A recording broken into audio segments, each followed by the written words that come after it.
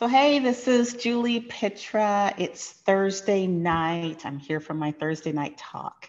Welcome. It's Thursday, and the topic I want to talk about today, actually, let me back up a little bit and give that little summary. So I love to talk about something I call Pitranomics, which is my 10-part strategy to grow, protect, and transfer wealth. Today, we're going to talk about sending your dollars out and having them come back as with friends. That's what we talk about, or that's what I say when I talk about investing. It also includes some of the snack now, feast later part, which means you can't spend everything you have because you have to save it to do something with it later. But we're going to talk about several major life events: retirement, college for kids, your bucket list, getting married, anything that requires a large sum of money that you need to save for or plan for. That's what we're going to talk about tonight. Okay, so let's talk about planning for major life events. Let's say retirement. And I would love to get some feedback. I'm just going to say that up front.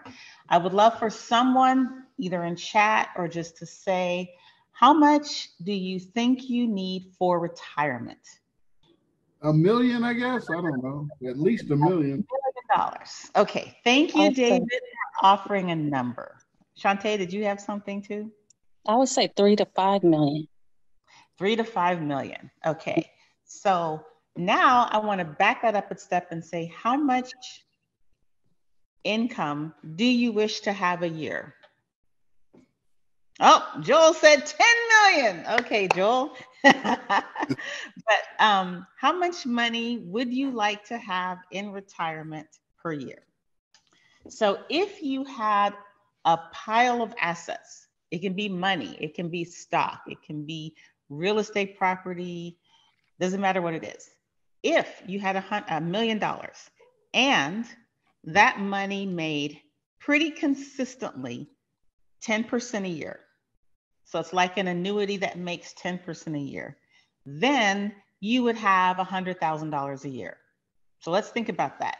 If you had $1 million and that money made 10% a year pretty predictably, then you would have $100,000 a year. So can anybody tell me what happens if your money doesn't make 10% a year, but it only makes 5 predictably? How much money do you need to have in those assets if you're making 5% of your assets to live at $100,000 a year? Well, then I'm going to tell you, that's $2 million.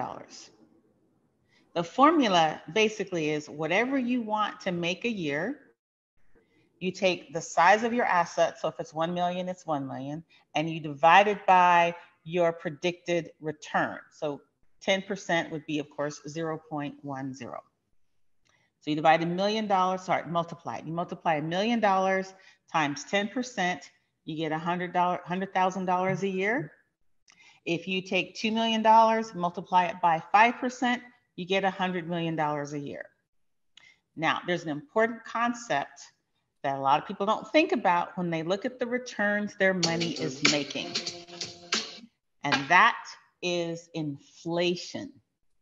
So when people talk about future dollars or real today dollars, they're talking about allowing for the impact of inflation. Inflation historically has been considered to be about 3 to 3.5% a year. Inflation in the past 2 years has been a lot higher. If you go by the steak index, so 2 years ago, when I was looking for a ribeye steak at Tom Thumb, it was between $12 and $15 a pound. The last time I bought a steak from Tom Thumb, it was $24.99 a pound. Now, thankfully, not everything has increased across the board like that, but if you allow for inflation, even if you take it to be 3.5%, so you take that 10% a year that you're hoping to make, you back off the 3% a year of inflation, that means you're effectively making 7% on your money. So if you have $1 million and you're making an effective 7% on your money, you're making $70,000 a year. And that's it. Now, if inflation starts going up, and this is a real good time to start staying on top of what those numbers are predicted to be, you have to back that off your return on your investment. Now, I'm going to tell you that most people don't see 10% consistent return on their assets. There's a rule of thumb that the stock market has made some number between 1930 and now, and I think it's about 6.5 to 8%. You back inflation off 8%, you have 5.5%. Is that right? Yeah, 5.5%. Hold on, 4.5%. You have 4.5% return per year. So if you have $1 million, you're making the equivalent each year of $45,000 a year. If you look at what your house payments are, what your taxes are on those house payments, what your bills are, if you want to travel, if you take into account any of that, $1 million does not look like a lot of money to last a lifetime, particularly if you want to transfer wealth to the next generation. So let's look at what Joel said. Joel came up with $10 million. That's what he says you need to have as investable assets to be prepared for retirement. So if you've got a typical stock market fund, and those vary, keep in mind, you might get 20% one year, you might get 2% the next year. So you're looking for an average. Let's say your stock market portfolio performs over 20 years at 8% per year. You back off your inflation, and you're looking at about 4.5% in real terms a year. On $10 million, how much is that? Can someone tell me? It's $450,000 a year. I don't know many people that need that much money per year to retire. So this is when you start optimizing. You shoot for trying to decide how much you need. Financial planners are supposed to be really good at this. They will tell you, well, if you're not working, you don't have to spend as much money on gas. You don't have to spend as much money on XYZ. You can actually live on, let's say, $60,000 a year. Some people, of course, are going to think they need more, and some people are going to think they need less. But I'm going to use 60,000 because if we average inflation out, say over the next 10 years, and you're looking to retire soon, it's probably going to be near 4%. So your asset would have to be earning 10% if it's $1 million to get you $60,000 a year, taking off 4% for inflation. That's if you have $1 million that is earning $1 million on it. So, or sorry, 10% on it. So what kind of returns, what kind of strategies earn 10% a year predictably? How many of you know how much your 401k is making year over year? How many of you know how it's invested? Just show of hands. How many of you know what percentage of your 401k, if you have one, is invested in growth funds, is invested in more conservative stocks, is invested in blue chip? How many of you know and can just say that off the top of your head? Not asking for the information. How many of you know?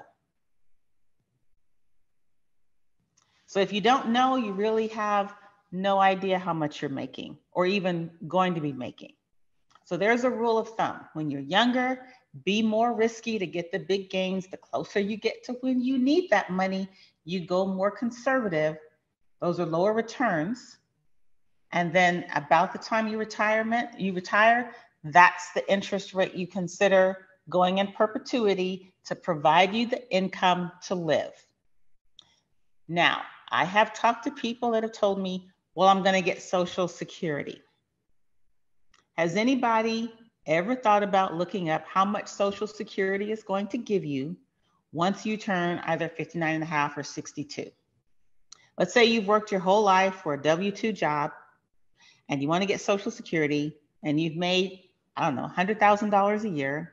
If you were to put that into a Social Security calculator, and I don't know, I haven't looked at it, but I'm guessing they're going to give you between $1,500 and $1,800 a month. Now, if you're living in a house, that say has, like here in Texas, our property taxes are about $16,000 a year.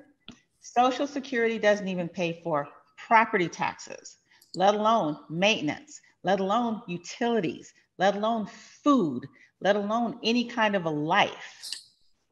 So the one thing I want to talk to you about, and this is true with Pitranomics, if you have a long-term goal, and retirement is one of them, you need to start planning. I don't want you to panic if you haven't started now, but I would like for you to think about, what can I do? How can I jumpstart this? And I'm sure many of you know someone who has made a lot of money, a lot of focuses on, let's say, professional athletes, celebrities, and lottery winners.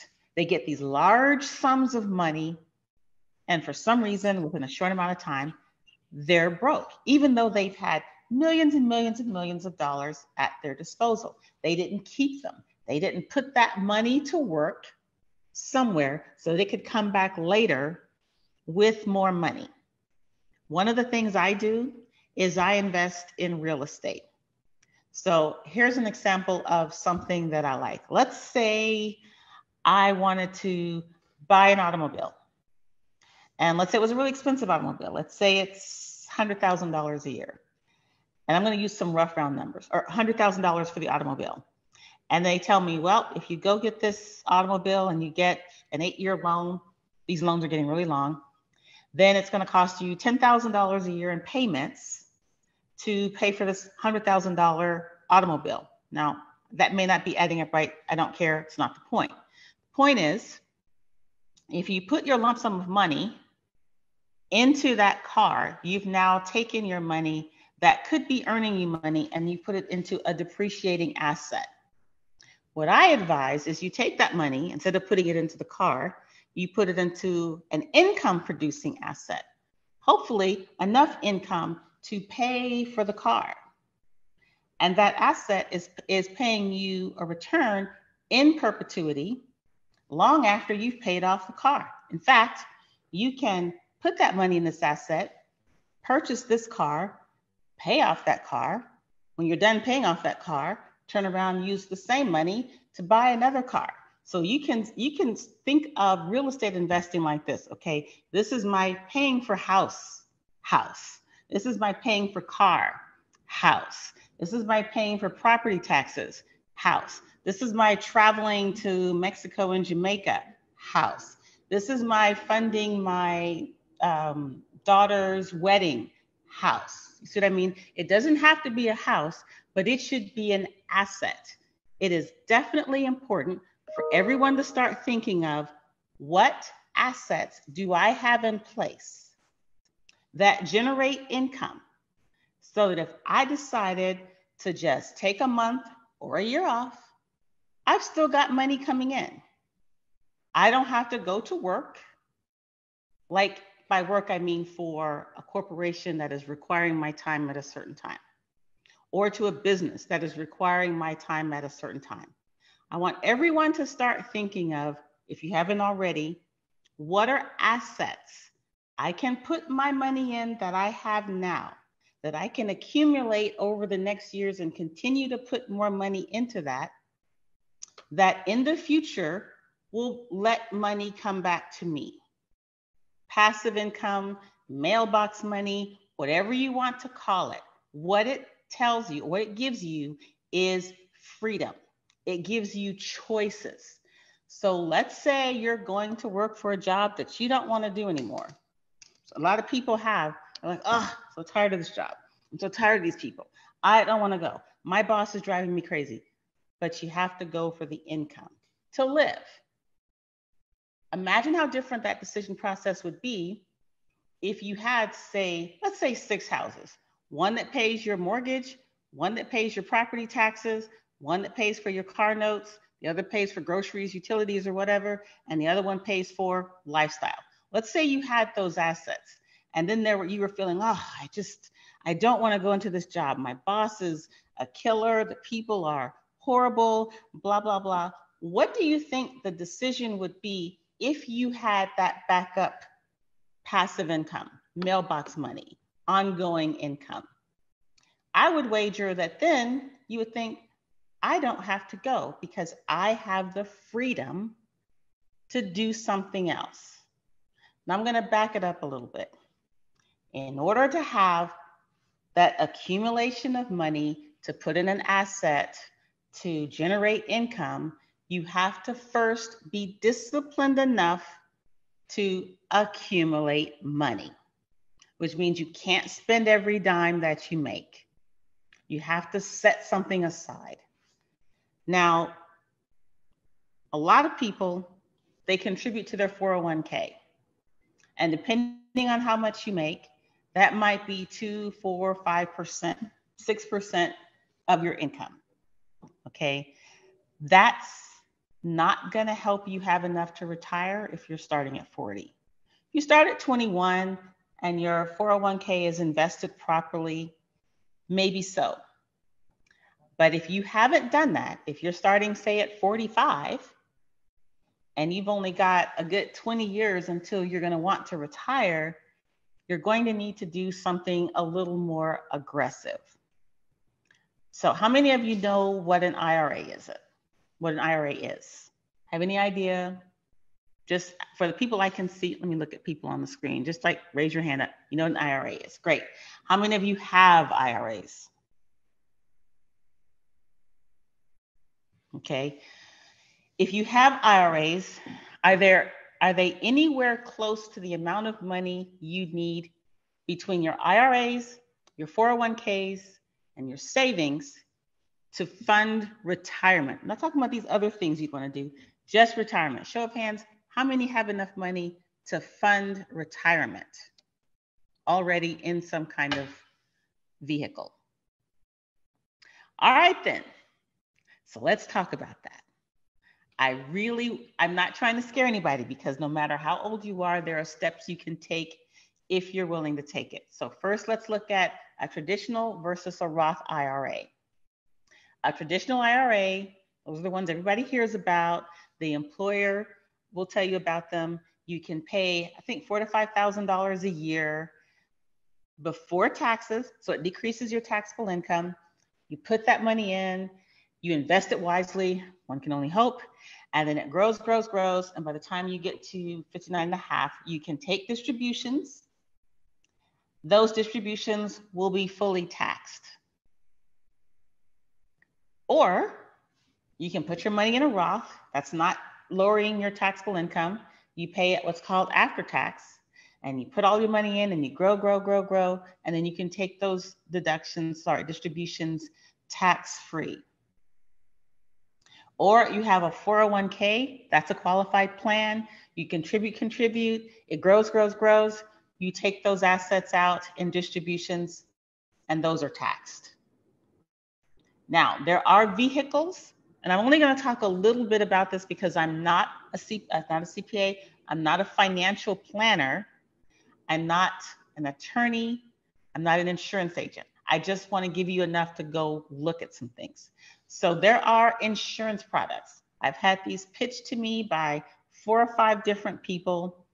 It's a whole life insurance policy that you end up being the bank for yourself on the cash side of that life insurance policy. So there's a death benefit and there's a cash, losing my mind here, cash accumulation. Don't have the right word, but it doesn't matter.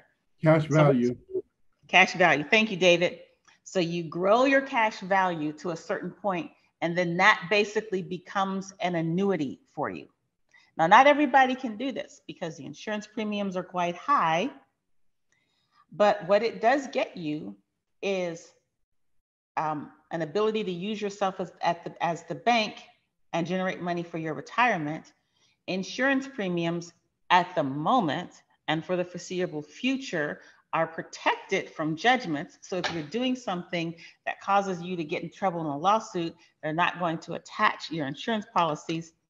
I have a feeling the federal government has no such hold over that. They can take anything from you. But as long as it's a normal, everyday type of judgment, those are protected and they're not taxable, and they don't require, or they don't cause a reduction or recalculation of your benefit for Social Security.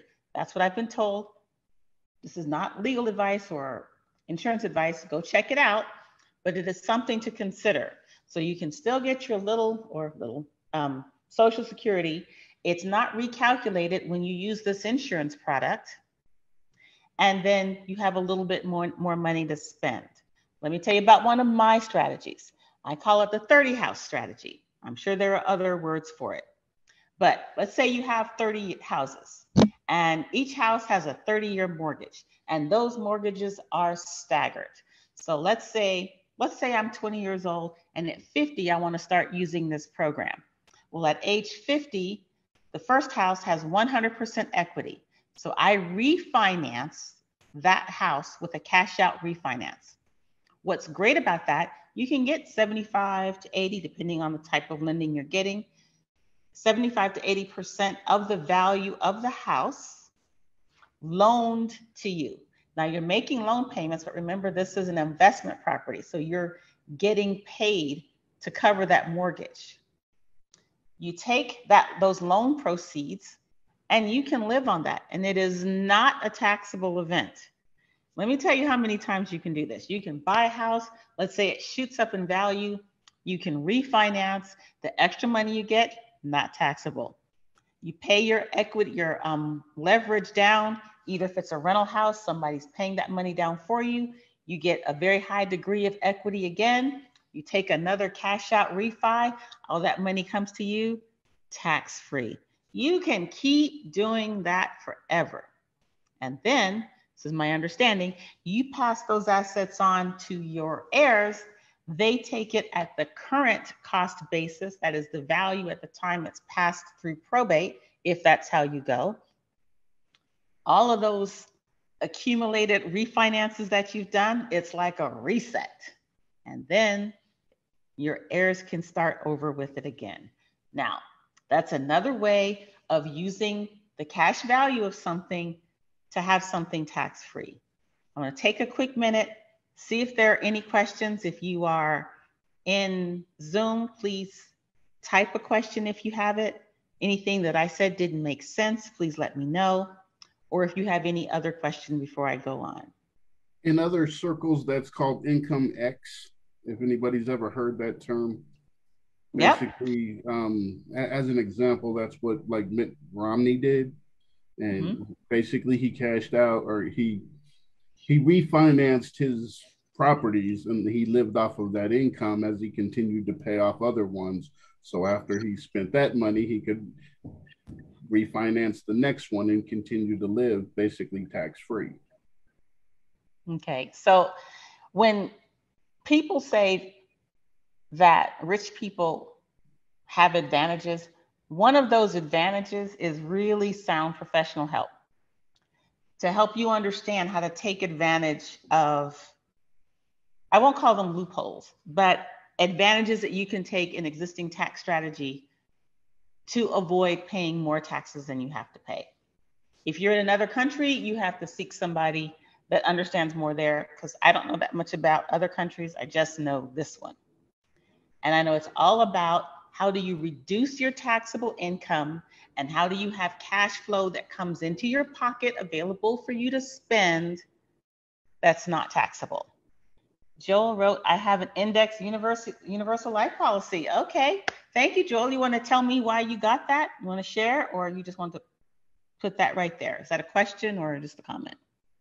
We'll let that wait for a moment. Okay, so now when I've talked about retirement, I talk about it a lot because I know people that pretty much mortgage their retirement future to pay for their kids to go to college. I can't tell you how many people I've known that have done that. They've cashed in their 401k, they've gotten themselves into debt, they've ruined their credit to make sure their kid got through college. So that kid comes out, they have a degree, they're probably not making as much money as mom and dad did. Mom and dad are mortgaged to the hilt. Tell me what happens 6 out of 10 times when mom and dad are mortgaged and kid is not making enough money. Anybody have an idea what happens then? Kids default on their student loans. The person who has to pay that is the one who co-signed, because the person who defaulted doesn't have anything. The co-signer is just as liable for it. I know of an unfortunate case where I was trying to help a woman find a house to live in, not to buy, just to rent. And she couldn't find a house to rent. Her credit was destroyed. She went through a divorce and the son defaulted on the student loans. She was left with a double whammy of not having assets and having ruined credit. And she had a fairly decent job, but with ruined credit, she just could not find the house that she wanted to rent. And with few assets, she couldn't put anything down toward the purchase of a house. Now, this woman was in her 40s. She felt like she'd done everything right. And that's what happened. And it's really sad, but that's what happened. Now, let's consider something else. If you don't have your kid get loans, which is what I hear some people say, well, I don't want them to have loans. I will put my 401k into it and they'll take care of me later. Now, I'm not saying that every child is bad and is not going to do it, but if your child starts having children, that's a pretty serious financial burden.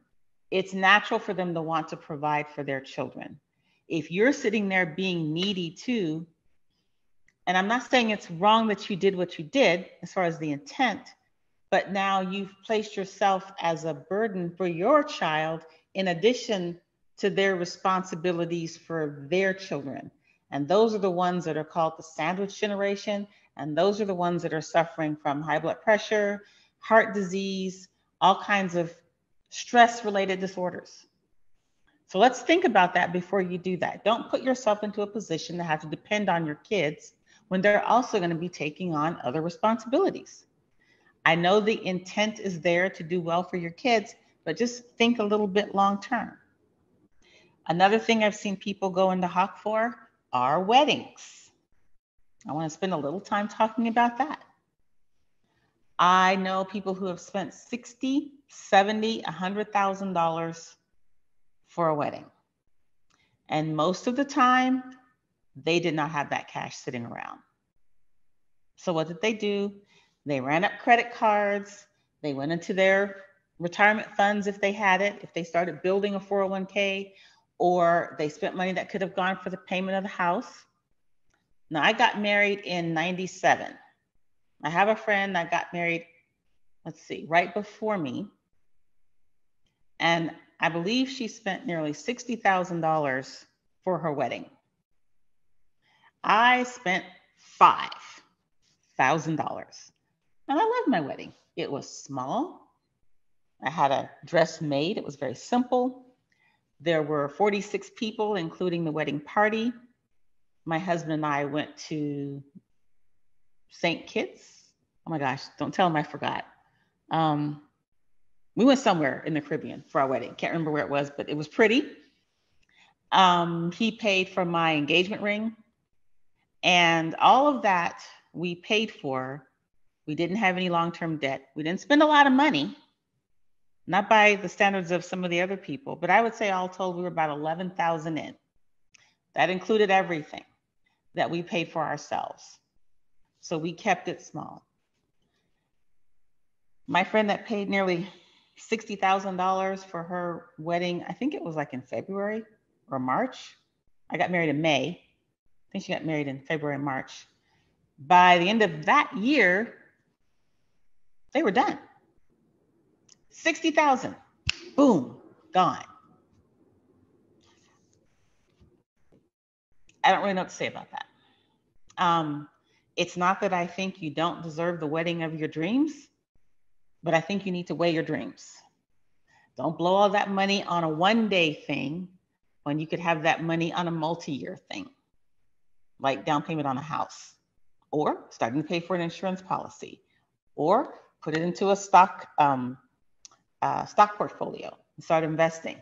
Anything other than paying for flowers and cakes and dresses and ice sculptures and stuff like that. So another thing I want to talk about is college education. I've alluded to it before. Most of the time, when people start planning for college education, it's usually about year 10 in school for their children. And like, oh, we got to start saving some money. And they've got at best 2. And a lot of times, the people who think, oh, I got to start saving, what they don't realize is their income is so high that they are now out of the need-based category for financial aid. How does that, what do you do when you have to come up with the money either with cash or with loans to put your child to college? They've done everything right. They've gotten into the right school. What do you do? That's a good question. I would like to suggest that everyone that has a child, not those that you already have them, but at the time they're born, start thinking about their college education. Start putting a little money away. Start making sure that investment for them is invested wisely so that they have money to plan on attending school with. Now, when my husband and I started planning, back when they were little, we were thinking $15,000, $20,000 a year for school for 4 years. That should be good. Well, it became clearly obvious that wasn't what our children were thinking. So my daughter's school and tuition costs about $90,000 a year. And my son's about 35. So we've got 2 kids in college right now. And guess what? We didn't qualify for need-based financial aid. So I am pleased that we planned and we got their college funds fully funded for their education. Now, because of how expensive their education is, we had planned to be able to put them through grad school. That's not going to happen. They're going to have to figure it out. I'm not going to mortgage our retirement to put them into grad school, but they are getting great educations right now. If they want to go to grad school, I'll help them figure it out on their own. I paid for my own grad school, so I'm pretty sure they can. My whole point to this is when you have major life events that are going to be very cash intensive, it requires planning. You have to live beneath your means so you can accumulate money. And then you have to be proactive enough to put that money out in some investment vehicle so that it will grow and come back with more friends.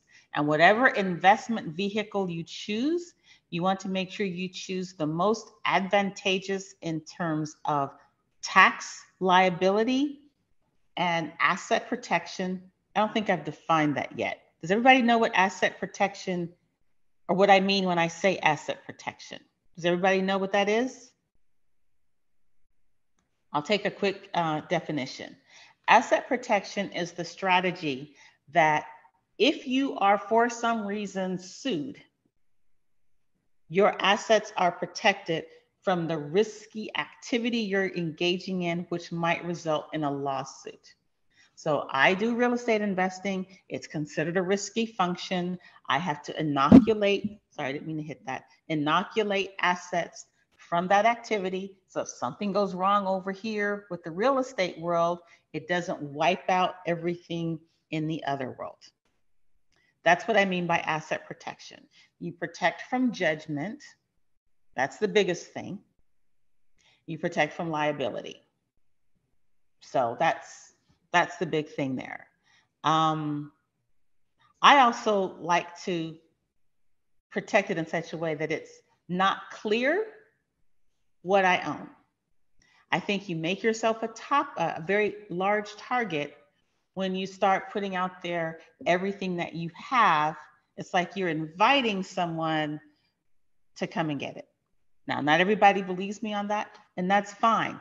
Live the life you want. Just try to make it a tip of the iceberg thing. People see this part without knowing what's all down below the surface. So where was I going with this? I was talking about college education. I was talking about weddings.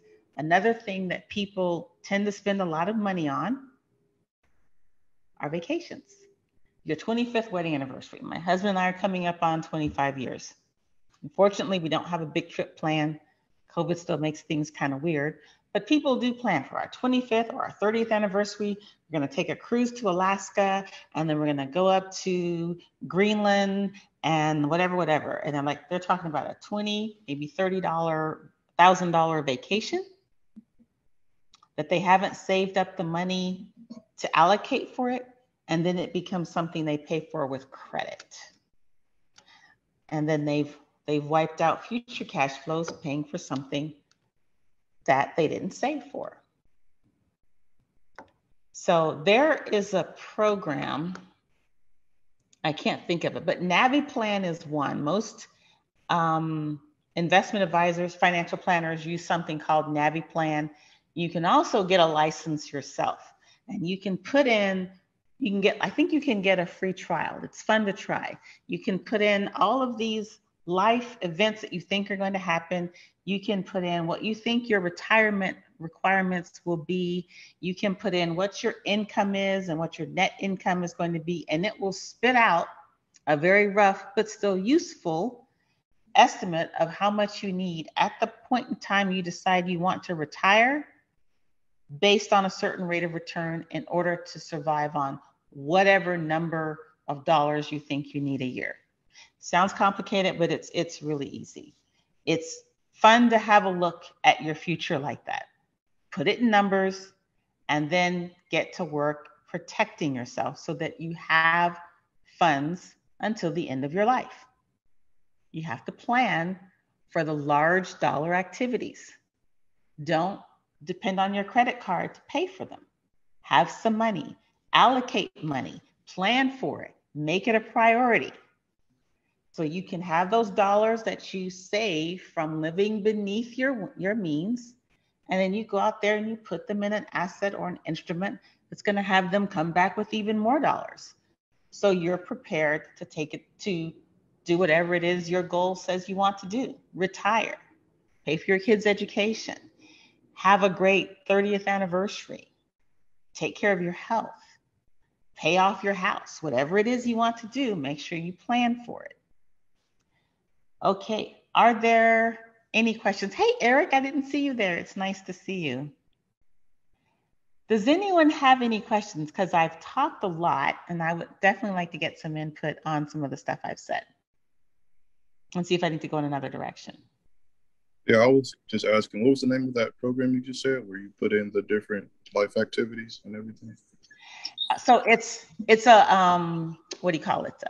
Financial planning software called 𝗏𝗡. It's pretty expensive, but you can, at least you used to be able to get a free trial personal version, and you could run your life numbers through that and then get an estimate of how much you need. Worst comes to worst, who all knows someone who does financial planning? Does everyone know? Okay. You can go to any of the, like, American Express or TD Ameritrade. Any of those guys will have a financial planner. Usually you get one free consult if you deposit money in their funds, or you can pay for them to do it. It's not that big a deal. Get them to run your numbers. Have your current bank accounts, have what you think your income is going to be throughout the years, have a plan on how much you want to live for retirement. So let's say I want to live on $75,000 a year. That's in today's dollars. If that's enough for you, then fine. If it needs to be more or less, you can take all of that information to a financial planner and they will come up with a plan for you. They might charge you a little bit for it. I remember the first time I had one of those done, this was a while ago, so probably like 18 years ago. We paid $150 or so, $200 for her to input all the information. And then she gave us a fairly rough plan. It's not perfect, it's just enough to start. Speaking of financial planners, I want to share a story. So when both of my kids were in diapers, my husband and I were out for a walk and we met this couple that were playing with their grandchildren. Got to having conversation. I was like, hey, you guys seem like you've been married a long time. What's the secret to a long-lasting marriage? And the man said, respect your partner, take care of your money. And I was like, oh, take care of the money. He was like, money or stress about money destroys most marriages. I said, okay. Then he said, get yourself some good professional advice. Here's the name of our financial planner. So my husband was like, cool. We make an appointment. We go talk to this woman. And she tells us that basically we are not her kind of people. We did not have enough money in investable assets to be her client. And that is when she recommended we speak to this other fee-based financial planner who didn't require that we place a lot of investable assets with her, just that we could pay her, hey, we need a financial plan. Hey, we need to ask you some questions. It was a fee-based thing. And she used 𝗪𝗡. And I experimented with 3 or 4 different, I'll have to come up with the names of those. I actually talked to some of the financial planning developers of some programs. It's worth it to dig into that a little bit to find out what you need to do to understand even how to create a plan. That is an exercise in itself. The point of the story is, if you're constantly educating yourself, you get to take better advantage of professional help. The woman that told us we weren't her kind of people, when was that? I'm going to say that was 2003, 2004. And I think by 2005, with some hard work, when we were her type of client, we didn't need her. We needed somebody better. We were ready for the next step. And we didn't start investing in stocks, I want to say until 2009. So it was after the debacle of 2007 and 2008. That's when we started investing in stocks. We found a professional wealth advisor who was recommended to us by the people whose net worth portfolios we wanted to get to their level. So we found those people, we asked for their advice, we went to talk to that guy, and I think we've been there 10 years maybe. And he's been really solid for us. He's fairly conservative, but he gives pretty good returns on the investment that he handles. Plus, he's been really good as a real estate mentor and helping with business planning. So he's a multi-use professional. If any of you want to seek a financial planner and want some help in deciding one, call me. I'll give you 5 minutes to kind of give you some guidelines.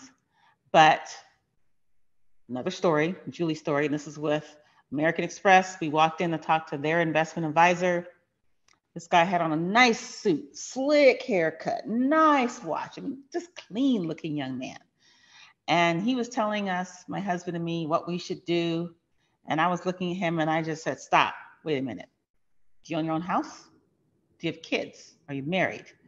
Do you have an investment portfolio? Can we see what your returns have been in the past 5 years on your investment portfolio? And he couldn't share any of that, so I got up and left. If there's anything you can learn from that, do not listen to people tell you what to do if they don't do it themselves. Listen to someone who's done it themselves and they're willing to show you, hey, this is what I've done year over year. If this kind of return works for you, then we can form a relationship. So thank you for asking about that. Once again, that's 𝗪𝗡 plan, NAVI plan. You can Google that and see if they are still offering a free trial. If not, then text me. We'll figure something else out. Any other questions? Okay, I have another one. If any of you are married and live in Texas and have a 401k, this was some advice offered to me. I'm only throwing it out there because it's something I plan to look into. This guy told me that it might be better to cash out the 401k and put it into the universal whole life, what is that called? Whole life universe? Sorry, can't think today. And I'm like, At first I thought, no, but now I'm thinking, So if you guys talk to me next week, I will have checked that out to see if for me and my husband, it will be a good idea. Are you talking about an IUL? Yes. Okay. So that's an Index Universal Life Policy. Index Universal Life Policy. Thank you. Which is totally different than whole life. Yes. I mean, the Index Universal Life. Thank you for the correction. So it's something to consider. I don't know if we'll do it. I don't even know if it looks like a good idea if I can get my husband to do it, because it's his 401k I'm talking about. But another thing that I heard about for people in Texas, if you're married and one partner has a 401k, there is a strategy that you can implement where you will lose your 10%, but you could basically hand your 401k over to your partner in cash. And you might choose to do something else. Now you got to make sure you see the right attorney about that.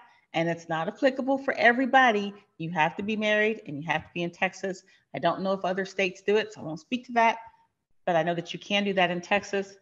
I brought that idea to my husband. I was like, wouldn't you like to just liquidate your entire 401k and give it to me? And he said no. So we won't be using that strategy. And he didn't even say, let me think about it. He was like, no. Okay. So you have to have the agreement from the spouse that holds the 401k. Another thing, I can't believe I haven't talked about this. If you have minor children and you have other family members with assets and they don't mind donating some of those assets to your minor children, there is, and if somebody's Googling, I think it's 60 grand a year or 56 grand a year that they can donate tax-free to minor children, the Uniform Gift to Minors Act, or sorry, my brain is a little fried today, but look that up, gifting money to minors. You can gift to minors as well. Now, here's a couple of things that you have to make sure you stay on top of. If they're minors and they're getting the money, it is theirs. So you need to make sure that it's structured in such a way that they can't blow all of the money, that you set it up in such a way that it is protected until they're of age. But once they come of age, I'm pretty sure they then get it. You have to trust that your minor children will become adults that spend that money wisely because it becomes theirs. So, one more thing I want to talk about. I have heard people say to me that they view their personal home as their retirement planning vehicle. That they plan when they retire to either take a reverse mortgage or pay it off and buy something else smaller and then have that lump sum available to live on. Can anybody tell me where are the points of fallacy in that plan? You're probably going to lose your house, especially if your house needs repairs. You're dumping money into repairs, so you can forget about the equity. And then also, where are you going to live if you do pull the equity out? Exactly. So this year in particular, when the real estate has gone crazy and people have gotten these wonderful gains, or they have all this equity in their house, and then they're thinking, okay, I'm going to sell my house and downsize and go where? Where will they go? First of all, they have to go to a senior citizen. Unless you're going to a senior citizen community, you can't go anywhere and live.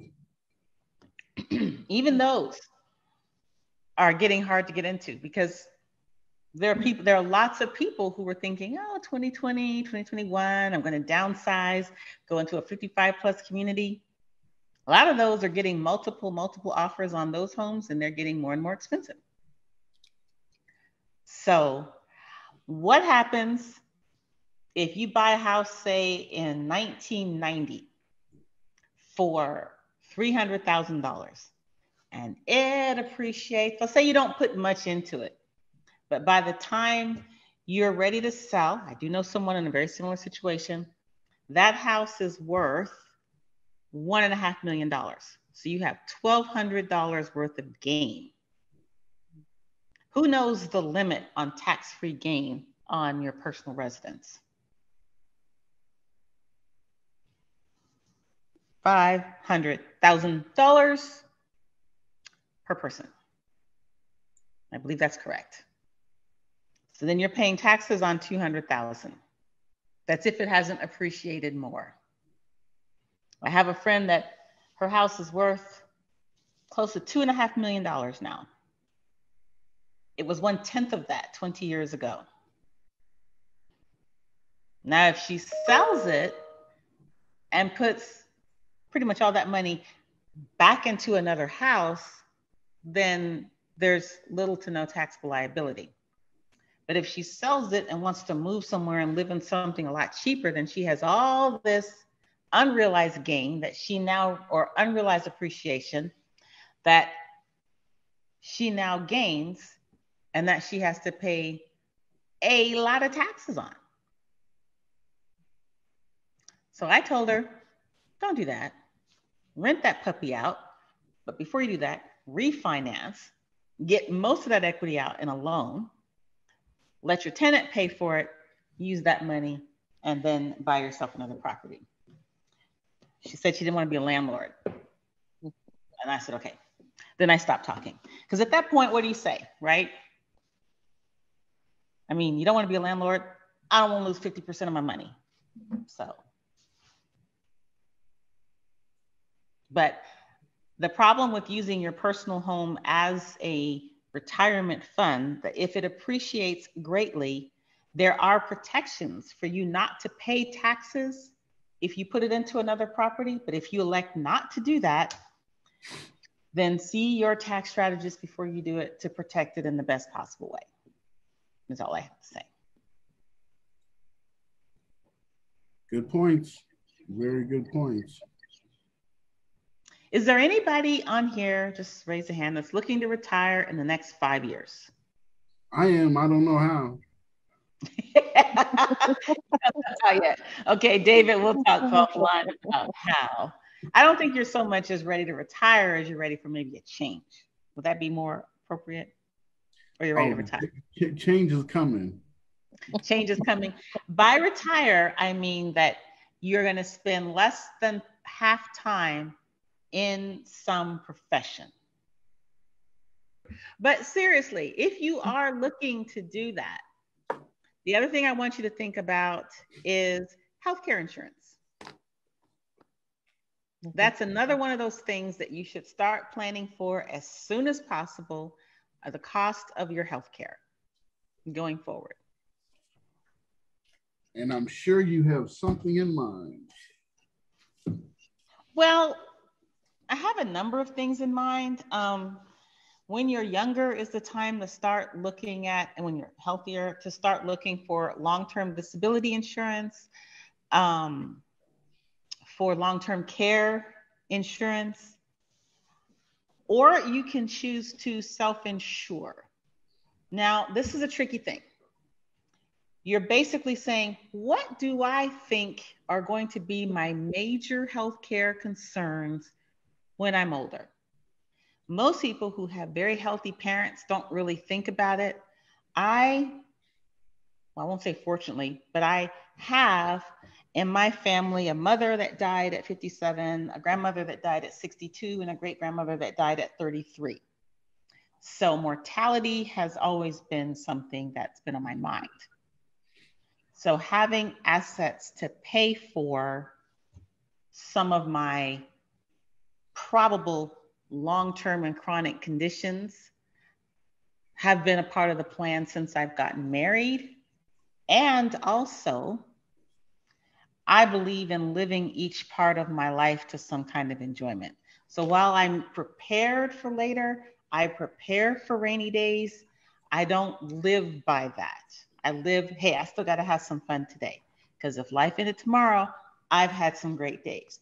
But I'm going to encourage you that even if you don't have a family history of early mortality, think about it.